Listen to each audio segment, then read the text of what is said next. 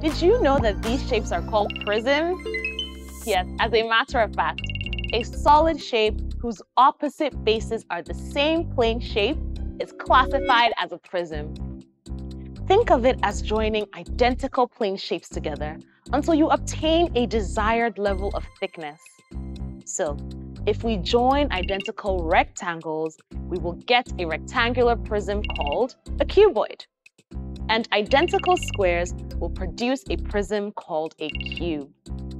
Now we've learned about cubes and cuboids in grade 5, so let's look at two new shapes.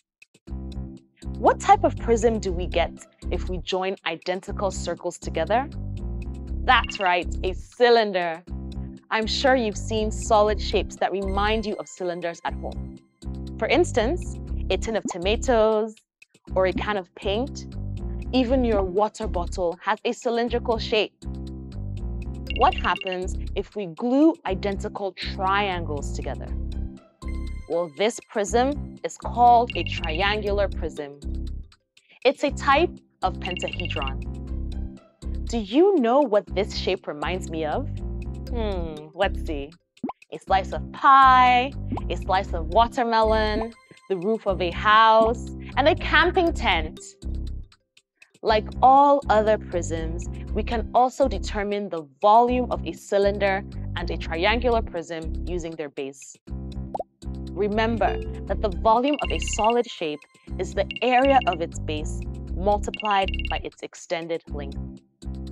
Now, since a cylinder has a circular base, its volume will be the area of a circle multiplied by the extended length, which in the case of a cylinder is its height. The area of a circle is pi times radius squared. So our volume is pi times radius squared times height.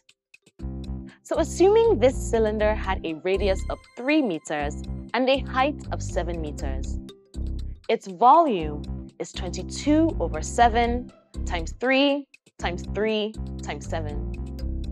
We can simplify this equation to 22 times 3 times 3. So the volume is 198 cubic meters. Okay, let's take a look at our triangular prism. The base of this prism is a triangle. Do you remember the formula for the area of a triangle? That's right, half base times height. Multiplying this by the extended length of the prism gives the volume. So suppose this prism was made by stacking 10 identical triangles whose area is 14 squared centimeters. What is the volume? In this question, our extended length is the same as the number of triangles used to make this prism, that is 10. Hence, the volume of this prism is the area of the base times 10.